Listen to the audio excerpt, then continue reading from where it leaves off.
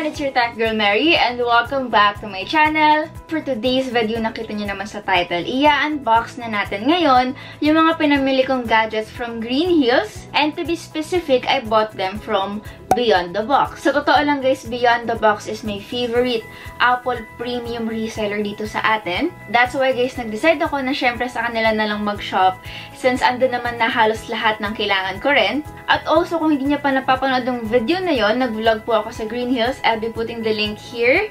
Please, Jason, don't forget. So, kung hindi nyo pa napapanood yung behind the scenes kung paano ko binili nga itong mga gadgets na to sa Beyond the Box, ilalagay ko po yung link dito para mapanood nyo. And clue guys, we have an AirPods giveaway. So, stay tuned until the end of this video.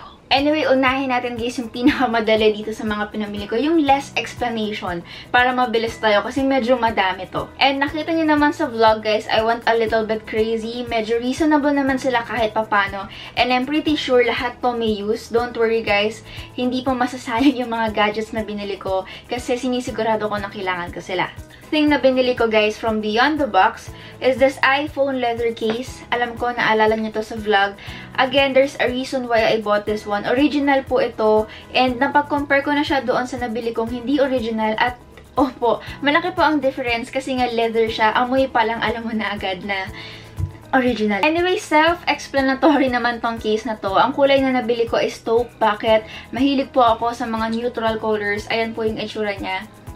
And the problem lang here is hindi covered yung ilalim. So, kung medyo careless ka at madalas magasgasan yung cellphone nyo dito nga sa ilalim, ayan, siguro itong case na to ay hindi para sa inyo. Kasi nga, hindi siya fully covered. May mga tao kasi na mas gusto talagang covered na covered yung phone nila. So, ayan, ganyan na yung itsura niya ng nakakabit. Okay naman siya. And pag inamoy nyo, kung pwede nyo lang siyang amoyin sa screen, amoy leather talaga. Sa mga curious po kung magkano yung ating iPhone XS leather case, it's 3,490 pesos. Again, from Beyond the Box ko po siya binili. Next product na binili ko is the Apple Watch Sport Band in color black. Ayan po yung itsura niya. And most of the times, sa mga videos ko, lagi ako naka-Apple Watch. Alam nyo yan. And I think oras na para palitan siya ng black. Yes, ganun lang po yung mga kulay na gusto ko. Gray, black, white, taupe. Diba? Ang playful ko sa kulay. When you open the sport band, pagbukas natin, ayun, bubungad na agad sa atin, of course. May dalawa siyang size, just in case lang na medyo maliit yung inyong wrist. So, ayan siya guys. I think, ito, medium to large. And then this one is small to medium. Ang gamit ko po is medium to large. It's time to replace my sport band. Paano siya palitan sa mga curious lang? Pasensya na po madumi. Ipupush nyo lang to. Hihilahin nyo siya. Ipupush nyo lang to. Yan guys, ganyan na yung itsura niya. Next na binili ko from Beyond the Box guys is this Joby Gorillapod na 1K kit. Binili ko to, bakit? Yung Gorillapod po na meron ako walang ball head. And medyo mahal din yung ball head. Medyo 1.5 yata yung presyo. I'm not sure, pero alam ko 1 plus talaga siya. Medyo may kamahalan yung ball head. Sa mga nagtataka kung anong itsura ng ball head, saglit lang. Ayan guys, ito yung sinasabi kong Gorillapod ko na walang ball head. Yung nilalagay ko dito, ito yung ball head. Ang ball head po nito ay mas malaki. Ito medyo maliit lang kasi nga ito yung 1K kit.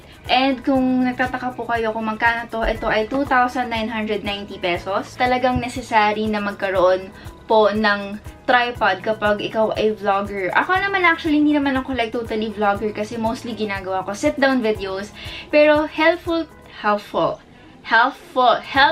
to, lalo na kung nagbibiro ako sa labas or kaya may kailangan akong i-shoot outside, hindi ko na po kailangan magdala ng malaking tripod. Ito na lang, okay na. And 1K kit lang yung binili ko kasi magagaan lang naman yung cameras na ginagamit ko. G7X Mark II, Sony A6400. Magagaang lang yan guys, hindi niya kailangan ng malalaking tripods. Ito naman, nagamit ko na to. Nagagamit naman siya kahit walang ball head. Kaso kasi kapag walang ball head, hindi nyo na paglalaruan. Syempre, yung use talaga niya, hindi nyo siya fully na ma-maximize kasi nga, hindi nyo nagagalaw yung camera. Anyway, in short, I'm just talking about flexibility. Hindi nyo masyadong ma-maximize yung tripod na Gorillapod, lalo na Gorillapod pa yan, and from Joby, kung walang ball head kayong bibilin. Anyway, kapag ganito naman kasi, may kasamang talagang ball head. May mga tripod tripod na wala pong ball head, katulad nga nitong nabili ko. Yung mga nakikita natin sa tabi-tabi, guys, nakabili na ako ng ganun.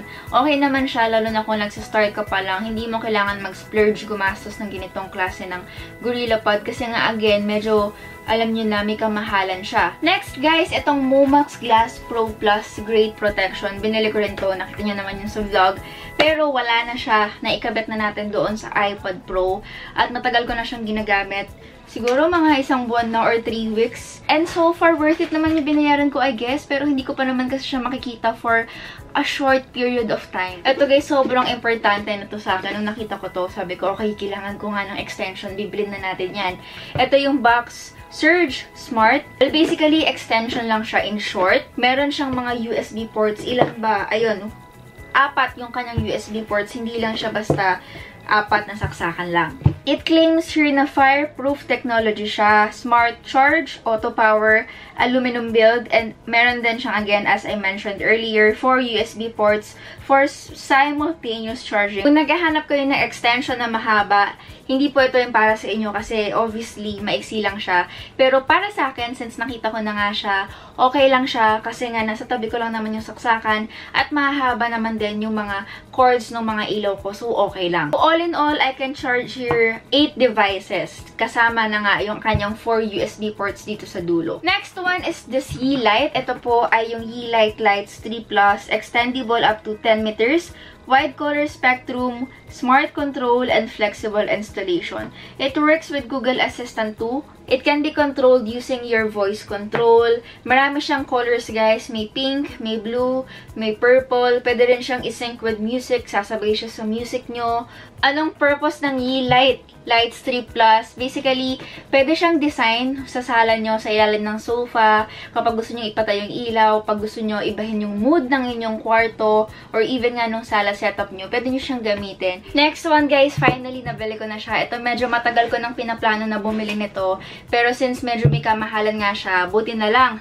Nakabili na tayo finally. And since malapit nang dumating yung iPad OS nga, or yung iOS 13 ng iPad Pro, I think perfect time na to. Ang gamit po namin ni Jason na iPad Pro, ito medyo wala siyang case kasi nga ilalagay natin yung Smart Folio.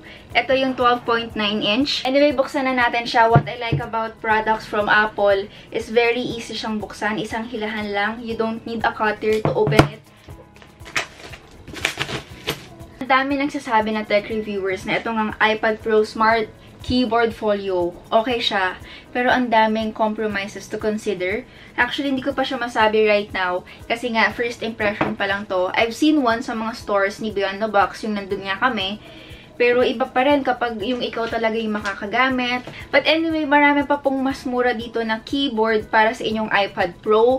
Marami rin si Beyond the Box doon na nakita ko for around 5,000 pesos. Meron din tayong keyboard for your iPad Pro sa Logitech. Ayun, okay din yun. Pero ito talaga yung pinili ko. This is how it looks like. Very self-explanatory. Ito yung ating keyboard. And ito yung ating pinaka... dito natin ididikit yung ating iPad Pro and... magnet po siya. Your iPad Pro will magnetically attach sa keyboard, which is also a case for your iPad Pro. It's very easy to hold on to if you have to bring your iPad around. Ayan guys, diba? Hindi siya nalaglag pag ganyan. Pero ewan ko lang pag nalaglag na talaga siya, of course, medyo may mas impact yon. For sure naman, matatanggal talaga siya kasi hindi naman ganun ka-super kapit yung kanyang pagka-magnet. Very flexible din siya. Pwedeng vertical. Pwede ring naka-angled na ganyan. Depende kung anong posisyon yung gusto nyo. The only issue that I see here sa Smart Folio keyboard na to is yung every time na kailangan mo na siyang ilagay sa likod kapag hindi niya siya kailangan gamitin. Anyway, pasensya na guys sa mata yung ilaw natin sa likod. Sobrang plain ng background natin, di ako sanay. But anyway, next is this one. We have the Q-Power Pro from Momax. This is a wireless battery pack with smart dock. And according to them guys, this Momax Q-Power Pro wireless battery pack with smart dock, ito daw yung pinaka-advanced na power bank as of the moment sa market. It says here na syempre mas enlarged na yung kanyang coil. You can even charge in portrait or landscape. It's a smart dock. Charging 2 devices at once. Pwedeng dalawa. Pwedeng yung isang device nyo and the AirPods. Yung isa is for giveaway. Yung isa is para sa inyo. And this one is para sa akin naman. So, stay until the end para ma-announce ko yung mechanics. This is how it looks like guys pagbukas. Ito yung itsura niya. Sobrang glossy niya. Ayan, makikita niya na. Kita ko actually yung sarili ko. Nakalagay lang ng Momax. And then, may arrow siya dito. I think it means nga na dalawa yung pwede nyong devices na i-charge. And then sa likod, some details about, of course, the product. And it's just basically just plain black. It comes with this Momax Q Power Pro charging dock. Type-C input na siya. All we have to do is, of course, i-on natin siya. And then, patong natin yung device. It will automatically charge. And then, if you're on the go, just bring... Ayan, diba? Alis ka na, dalhin mo na lang siya. And then, if pag-uwi nyo, ibalik nyo siya ulit dito. It will charge. Yung cord niya, isasaksak nyo siya, of course. Then, ipapatong nyo agad yung device. Mag-charge ulit siya. What I like about this specific product, guys, is if on the go ka, sobrang perfect nito. And finally, ito na guys, we have here the AirPods. Ito po yung second generation or AirPods 2. Pero hindi ngayon yung tawag. Let's just say na this is the AirPods wireless charging case. And I promise doon sa ating vlog na this one is for giveaway. Oh, and by the way guys, itong Momax Q Power Pro, naka-sale ko siyang nung binili. I think 2,990 pesos siya. Ayan, ito yung price. 2,990 pesos. Pero, nabili ko na lang siya ng 1,990 pesos. Naka-sale siya. And I think, as of the moment, sale pa rin siya. Depende na lang siguro sa branch. If wala siya sa Beyond the Box, guys, meron din siya sa Digital Walker. Available din itong specific power bank na to. Anyway, how to win the AirPods 2 and the Momax Q Power Pro? Basically, all you have to do is, of course, subscribe to my YouTube channel. Pangalawa po, subscribe to our channel, Mary and Jason. Follow us on our social media accounts. Nakalagay po lahat yan sa baba. Share this video on Facebook. And lastly, I wanna hear your thoughts dito, guys. Ito, gusto ko makita or gusto ko mabasa yung opinion nyo about sa pagbili ng original at fake. Anong mas prefer nyo? Bumili ng mura pero fake? Or bumili ng mahal, pero at least original naman. Anyway, that's basically it. I'll be announcing the winner at the end of September. Abangan nyo guys, sa dulo ng September po, ko i-announce ating Instagram account. If you want to win the Momax and the AirPods, just do all the mechanics for a chance to win either of these two. So, ayun lang guys, I really did enjoy this haul and super nag-enjoy ako sa pag-vlog ko sa Beyond the Box nga sa Greenhills. And tama kayo guys, ang favorite branch ko sa kanila is yung sa Greenhills nga. Ang laki talaga. I think may mas malaki pang branch doon. Pero yun kasi yung malapit sa akin. Malapit pero medyo malayo. I'm from South Binyan, Laguna. Anyway. Ewan ko kung bakit lagi ako nandun. And isa pa guys, sobrang friendly ng mga tao doon. Bihira ako nakakita ng mga salesperson na nagbebenta na hindi lang talaga nila yung pinipilit na bumili ka. Talagang sinasabi nila yung totoo about the product. Again, the reason why they are my favorite Apple premium reseller dito sa atin sa Philippines. Kasi nga, halos lahat na ng kailangan ko nasa kanila na. Lahat. So, ayun guys, kung naliligaw-ligaw kayo sa Greenhills, bandang Beyond the Box, kung nandun kayo, pasok kayo, malay nyo nandun ako kasi nga, madalas ako mag-check ng mga gadgets doon. Again, it's your tag girl, Mary. See you around, guys. Thank you for watching my video. Bye, everyone!